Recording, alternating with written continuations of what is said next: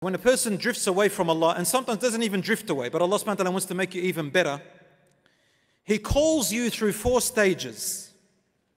In other words, Allah gives you da'wah through 4 stages. Da'wah means an invite. Allah invites you back through 4 ways. The first way is the easiest way, that is for everybody. Every single one of us in this room and around the world gets this first stage for free. The first stage that Allah goes through is He shows you and clarifies to you the guidance by exposing you to opportunities to listen or to read or send someone to you to remind you, such as the khutbah on a Friday. Everyone can sit down and listen to the khutbah. That's why we must not talk or engage with anybody during the khutbah on a Jumu'ah. Allah is guiding you. Just listen. Everybody can do that. You go on YouTube and you listen to a topic of your choice about Islam or Deen or fear of Allah.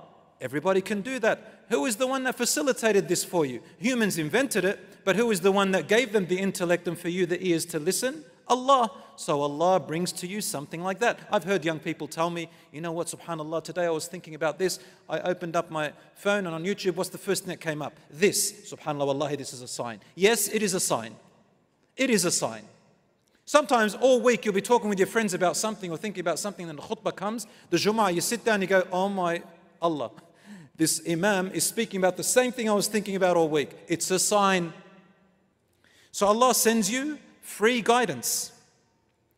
Now, if that doesn't work for you and you continue to go astray, Allah then goes a little, He guides you through a little bit of a tougher approach. The second stage, He will nurture you through disciplining you. So first, you didn't take the reminder when you were comfortable. So then Allah nurtures you by disciplining you. Now I want you to think about discipline in relation to parents, someone who cares about you. If your mother or father discipline you, or you discipline your children, is it a good thing or a bad thing? Of course, with the correct way of disciplining, with care and compassion. You will appreciate that your parents disciplined you in order for you to be principled through care and love. Even sometimes it may be harsh for you, such as confiscating your phone or confiscating your whatever is distracting you. So Allah nurtures you through discipline. How? He will bring a problem into your life. He will bring what? A problem, a challenge into your life. And we all know that humans learn best through what? Through problems. And that's how Allah subhanahu wa ta'ala dealt with all the prophets and messengers and the companions. So if you have a problem, know that Allah subhanahu wa ta'ala is guiding you. Take it in a good way. Now, that problem is going to be your medicine. And once you overcome it, inshallah, you're going to be much stronger and better. So Allah gives you a problem, a learning curve, a wake-up call. Somebody might get sick in your family. A death may happen and you attend a funeral. You may see somebody get run over. You may have an accident, God forbid. You may lose something. You may be tested a lot or a little bit, depending on how severe you need that guidance. Then, if that doesn't work, Allah will intensify a little bit more to the third stage. The third stage is He will bring you something compelling.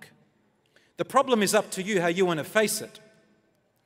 But when He brings you something compelling, it means it's something that you must face. You have no way to avoid it.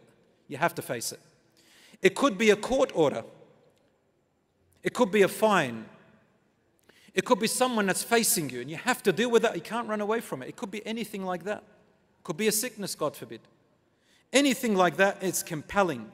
A suffering and a minor punishment. Allah says, وَلَنُذِيقَنَّهُم مِّنَ الْعَذَابِ الْأَدْنَى دُونَ الْعَذَابِ الْأَكْبَرِ لَعَلَّهُمْ يَرْجِعُونَ. Allah says, and we shall surely let them taste a little bit of punishment or a little bit of hardships in this world. And Allah calls it adna, which means the lower test, before the bigger test, the bigger punishment comes. Why? Allah says, لَعَلَّهُمْ يَرْجِعُونَ, in the hope that they will return. So why are little punishments happening to you in this world? in the hope that you may what? Return. So you can stand up again. If that doesn't work, no reminders, no problems, no compelling situations, over and over and over, and they accumulate, and we decide to run away from Allah to everything else to numb our desires and our fears, drugs, alcohol, crime, God forbid, haram images, haram relationships. After all these three stages, if nothing works and the reminders come again and again, then the catastrophe happens. And I'm going to finish it with this.